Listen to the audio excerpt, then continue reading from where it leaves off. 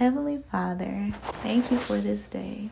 Our Father, who art in heaven, hallowed be your name. Your kingdom come, your will be done on earth as it is in heaven. Give us, Lord, this day our daily bread, and forgive us our trespasses as we forgive those who trespass against us. And forgive us our debts as we forgive our debtors. And lead us not, Lord, into temptation, but deliver us from evil. For thine is the kingdom, and the power, and the glory, forever. Yours, Lord, is the kingdom, and the power, and the glory, forever. So, Lord, we just come before you acknowledging your power. We come before you, Lord, revering your name, giving reverence, giving honor to your name, Heavenly Father, which is above every name on this earth and in heaven above. Thank you, God, for your power. Thank you for your love. Thank you for your strength. Thank you for your guidance, Lord. Thank you for keeping us, Lord. Heavenly Father, there's only one way, and it's through your Son, Jesus Christ. So I pray, Heavenly Father, for those who don't know your Son, for those who have not accepted your Son, for those who are lukewarm about how they feel about your Son, Lord. I pray, Heavenly Father, that you're stirring up something in them right now to understand and seek to understand your Son all the more, to understand the plans that you have for their lives, and how Jesus made a way for them to be able to have direct contact, communication, and communion with you, Lord. That without your Son, Lord, we would have nothing. We would be nothing, Lord, because we would have died in our sins a long time ago. So, Heavenly Father, I just pray for those who are just unsure, they're uncertain, and they need help, they need encouragement, Lord.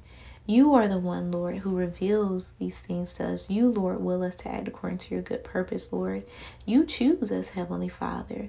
So we thank you, Lord, that if we're even in this moment desiring to hear more from you, desiring to know more about you, Lord, it's because you've stirred up something on the inside of us, and we have that decision, and we have that choice to make, whether or not we seek you out, whether or not we listen to you, Lord, whether or not we grow and go in the things that you're telling us to grow and go in.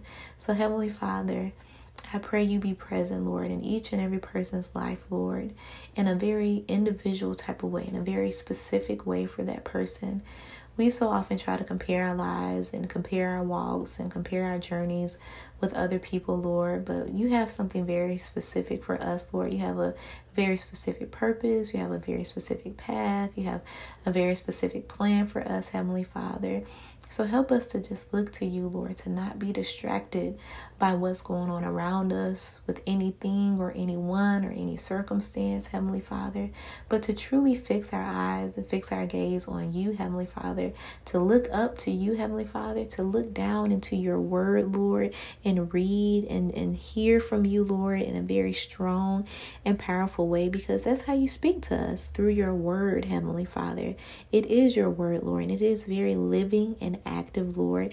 It is a double-edged sword. It's our weapon, Lord, against anything that the enemy might try to bring against us, including sickness and disease. So I just thank you, Heavenly Father, for your word, Lord. And I thank you that at any moment in time, when we're ready, when we're wanting, when we're willing, Lord, we can come and get into your word.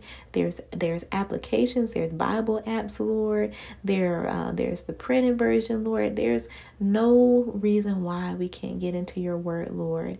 And even if we don't have access to even those things, Lord, you can write your word on our hearts, Lord, and we can meditate on what is within us, Heavenly Father.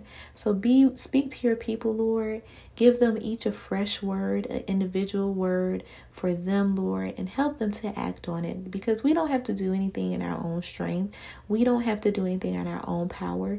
Your word says that when we are weak, that's when you are able to show your strength, Lord, in a very powerful way. So I just come before you, Lord, saying we're weak, Heavenly Father. We're weak physically, Heavenly Father.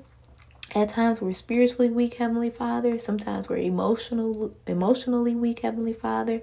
But I thank you, God, that it's in our weakness, Lord, that's when you show your strength, Lord.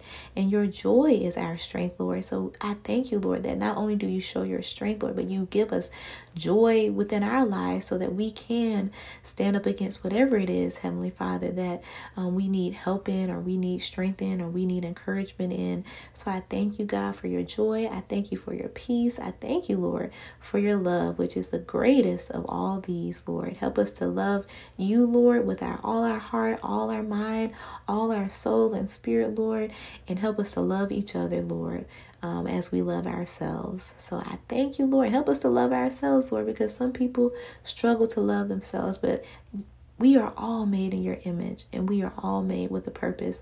So we can love who you have created and know that you have created something special. It's in your precious name, Jesus. We thank you. We thank you. We thank you. We thank you, Lord. In Jesus' name, amen.